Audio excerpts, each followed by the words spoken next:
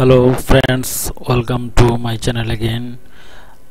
Today video topics is Outlook error 0x800CCC13.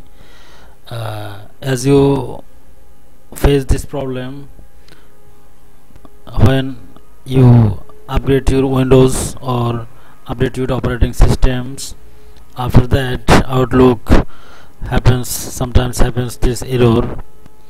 You cannot send email from Outlook Express, but you can receive. So don't worry, now I will show how to solve this issue.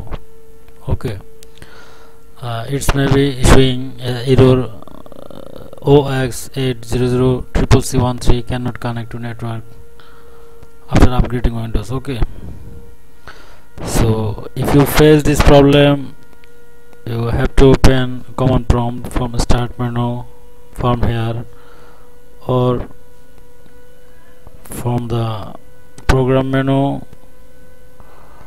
from the Windows accessories, Windows system, from program menu Windows system command prompt. If you open directly, it will not work.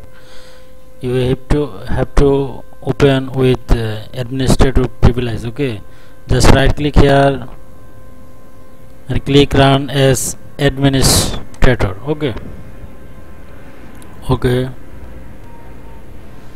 here you type sfc space / scan now, enter. Beginning system scan. This process will take some times. Okay, after